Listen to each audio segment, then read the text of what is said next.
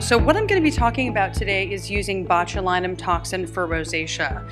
And really what I'm focusing on is a subset of patients who are refractory to most treatments for rosacea. And those who have come to me really are patients with refractory flushing. So here's my thought. This kind of came to me, and it also came to Steve Diane, who was one of the first people to publish on this idea in 2012. Can we use botulinum toxin for rosacea? What do we see when we inject people with neuromodulators? These are sort of clinical findings as well. We see that sebaceous gland hyperreactivity is reduced, and this is thought to be via cholinergic and possibly by substance P-mediated mechanisms. We also know that vasodilatory responses are reduced, and some of you have seen patients who go to the gym after they have had toxin in the forehead and they get that white circle on their forehead. That's because they're having less vasodilation, okay?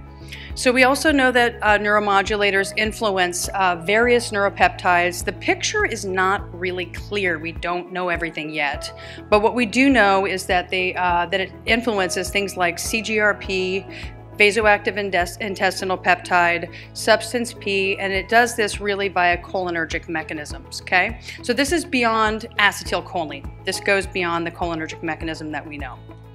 So how do we do this? It sounds kind of weird, right? We're injecting toxin in these people's faces for rosacea. So I'm going to give you a little guide. So dosing and techniques. First, you want to map out the treatment area.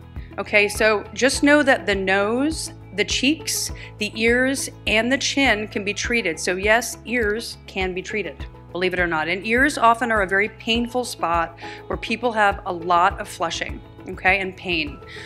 What you want to be doing is using your injection about 1 centimeter apart, because we know that's kind of our general diffusion, right?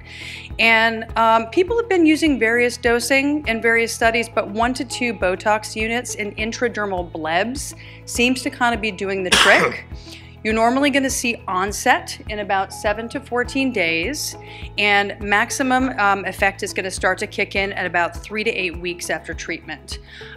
Duration is about 4 to 6 months. So what do we see when we inject them? The clinical findings are reduction in oil production, decreased inflammatory lesion count, reduced flushing, and pore size is minimized. What I will tell you is that patients of mine who are really desperate and are not willing to go back to flushing, they're coming back every 2 months because they just need their lives to be okay.